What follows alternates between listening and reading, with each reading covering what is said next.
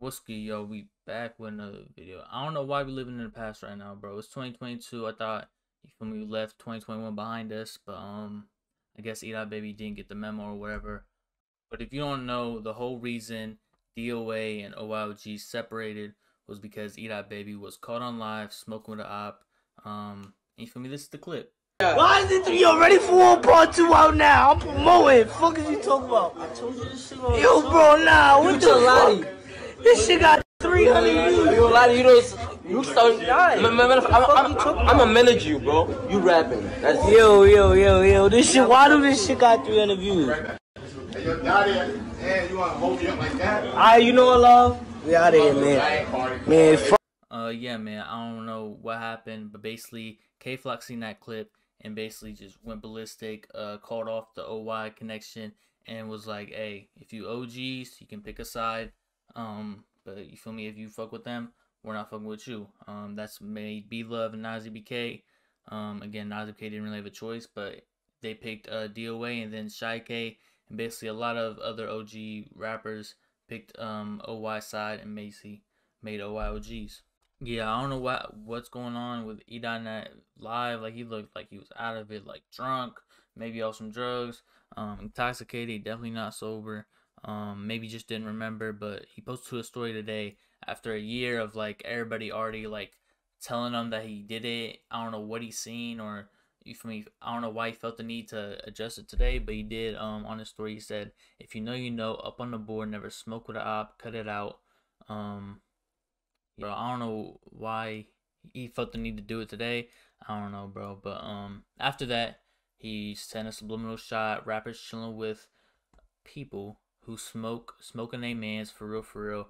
Get off my dick. I don't know why he's trying to like point the attention to B-Love. I don't know why, but he's talking about the Shy K and B-Love situation, basically going viral. B-Love, obviously still fucks with DOA heavy.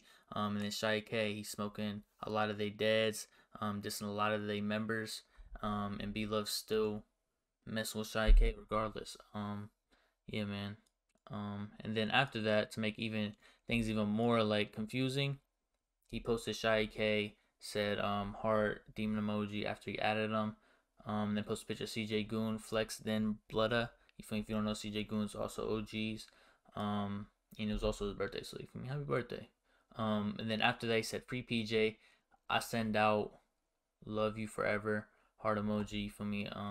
Yeah, man, PJ is OGs. And a few days ago he did say he was no longer jacking OY.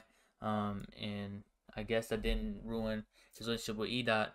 So it's good, man. I'm glad like OYGs didn't take like a crazy hit. Obviously, Edot feel a type of way about B-Love and Shy K messing with each other, but for me, still rocking with Shy K though. But yeah, man. After all this went down, you feel me, BlockWork was dropping a song later that night, so he felt like he had to promote it and go viral and post to his story, which is lame to me. But yeah, man. He basically said posted Edot baby story of, you feel me, never smoking with an op, and he put the caption, this dude capping, don't let me post this vid. And then proceeds to say, OGK to the day I go, they got no packs but got multiple deads. I thought you was OYOGs to the day you die, but you feel me, I guess not.